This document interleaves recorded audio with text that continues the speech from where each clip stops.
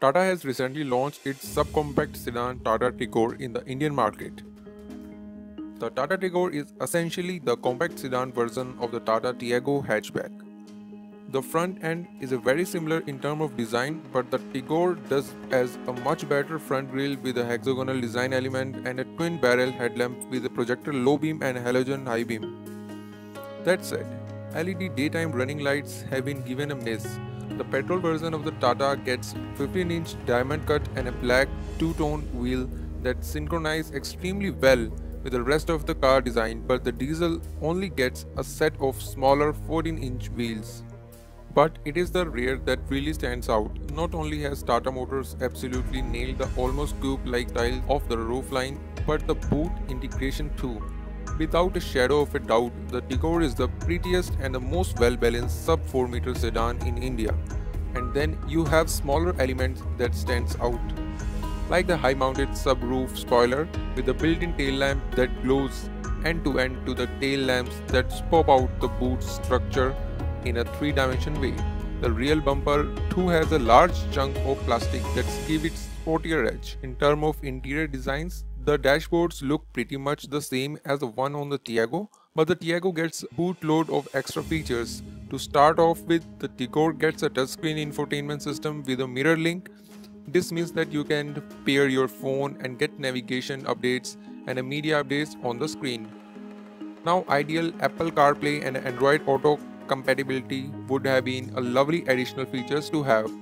The higher variant also get a climate control, and the dashboard itself has a solid feel to it. And just like the Tiago, you also get a color-coded AC vent surrounded, the instrument cluster in easy to read and clear, and the silver painted surrounded looks different. The Tigor though will be used more as a family mover than anything else, and thus the rear seat comfort is a key. As compared to the Tiago, the Tigor gets 50 mm more wheelbase, which means more space in the rear for passenger. There is more than enough legroom at the rear, and the Tigor seat is just about wide enough to fit 3 passengers. This is mainly due to the scooped out door panels and the fact that a rear AC vents modules does not take up the center passenger leg space. That said, in India's hot and humid climate, a set of rear AC vents would have been a much more usable features than a bit more legroom. And talking about the usable features, the Tigor rear bench seats get a flip down handrest, 2 cup holders, a features that is in our opinion are absolutely necessary on all vehicles. The rear seat headrests are non-adjustable. Tata Motors have adjusted the foam density to make them supple enough to supportive and yet extremely comfortable. The Tata Tigor diesel and a petrol both are 3-cylinder engine that have been carried forward the Tiago hatchback. The petrol is a 1.2-liter motor making 84 bhp and 114 Nm of peak torque. The turbocharged 1.05-liter diesel engine on the other hand is the less power and make only 69 bhp but makes a lot more torque at 140 Nm. So what are they like? Well, let's begin with the petrol. Although it does have some impressive specs on the paper, the Tigor petrol engine does disappoint a bit as it still feels a little laggy and underpowered on the road. The NVH levels too are higher than expected, especially when we push it to the red line at about 6000 rpm, which might be an issue especially since a subcompact sedan is used mainly as a family mover.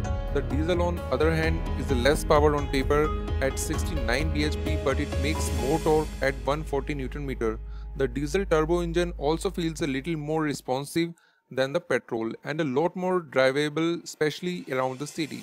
Both cars though have one big positive: they are easy to drive, with a light and yet responsive clutch and a slightly clash but well-weighted gear shift. Tigor does not wear you out in a traffic. Talking about ride and handling, the Tata Tigor has one big plus point: it is a ride and handling balance. And the Tigor with its longer and a more planted wheelbase and a large wheels tires take it to the notch higher. Both slow speed steering feedback and a higher speed cornering is impressive. Ride quality is too impressive, and the Tigor managed to take most bump and undulations without much complaint. There is a hint of bumps there, but then considers how bad most of our Indian roads actually are. That is expected. The Tigor gets anti-lock braking system and standard braking is impressive. The petrol and the diesel feels very confident while braking hard, and even under urban driving conditions, the brake feedback is idle. And while on the safety fronts, the Tigor also offers dual airbag as a part of a standard equipment. Now with a price range of 4.7 lakh to 7.1 lakh, the Tigor we mentioned earlier is a price about 60,000 less than the nearest competition, the Maruti Suzuki Dzire, for its cheapest variant. The higher specification and a more expensive variants are priced even lower compared to the competition, with a difference of between 1.0 lakh to 1.3 lakh in some cases. This makes the Tata Tigor a great value for money proposition. One of the biggest reasons we think the Tigor will be popular will be because of how it looks. If you find this video useful, then hit like button and do subscribe to First Drive for more updates.